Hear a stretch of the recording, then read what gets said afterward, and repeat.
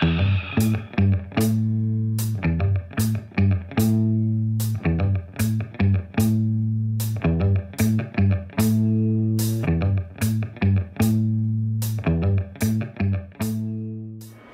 my name is Julian. I'm from Dallas, Texas. I'm originally from Laredo, Tamaulipas, Mexico, but I've lived in the Dallas area since about the age of 2. I was introduced to the script Rio De Sangre by my good friend Maurice Rivgan. After reading the script, I fell in love with the story, and also as well as the character I'm about to play, Jorge. The story about Jorge is he's a third grade teacher who receives a letter from his long lost love, and here he is trying to leave everything in his past and willing to take a chance and come across the border illegally to try to make a living and take a chance with his future love.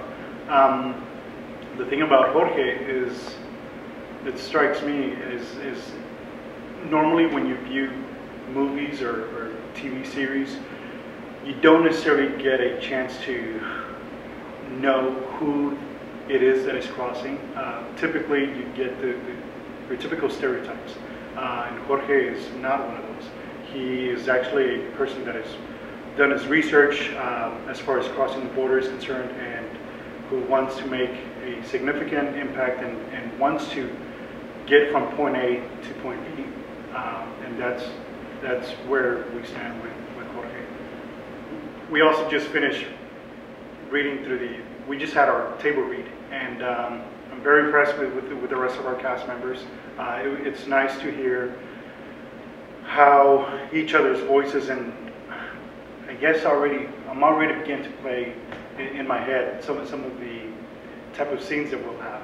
And I've been an actor since about the age of 8 years old. Originally, when I was in 3rd grade, I was thrown on stage, and my first role was to play Benito Juarez.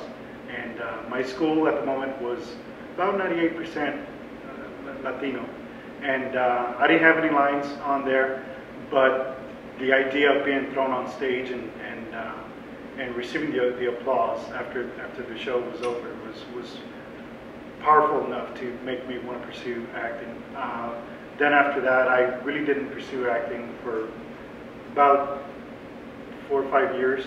Once I entered high school, I knew that acting, and I felt very strongly that acting would be my ticket to college, which of course from high school, which I went to Anderson High School in Dallas, Texas, I immediately jumped into the theater department at Southern Methodist University.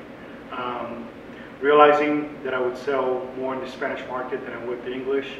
I know I've spoken Spanish my entire life, but it wasn't quite as educated as I wanted it to be. And I thought that by switching majors from theater to Spanish, I would be able to kind of educate my Spanish a little bit more, and also be introduced to a lot more Spanish literature than I have ever been.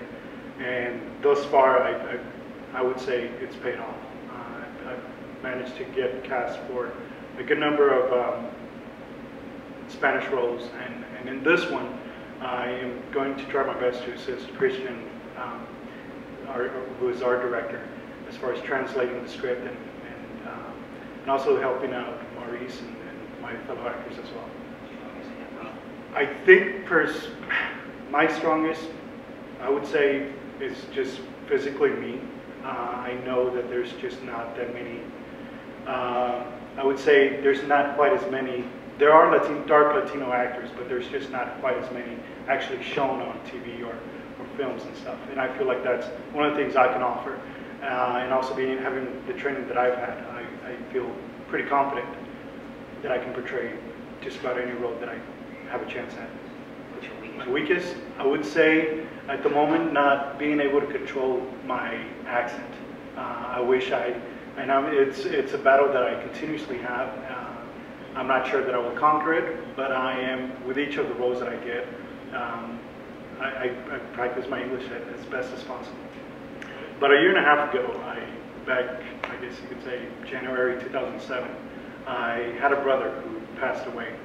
And ironically, you know, his name is Jorge. And it was actually spelled out in English. He goes by George, but all of our family just calls him Jorge. And I know that Jorge was, my brother was a fighter, and he, in his life, he faced so many battles, and just like in this character, the role of Jorge, he's trying to find a motivation, something that will help push him to the next step. And thankfully for this letter from his long lost love, I think he's willing to take a chance at what he is leaving behind to move on and fight for the next step in his life.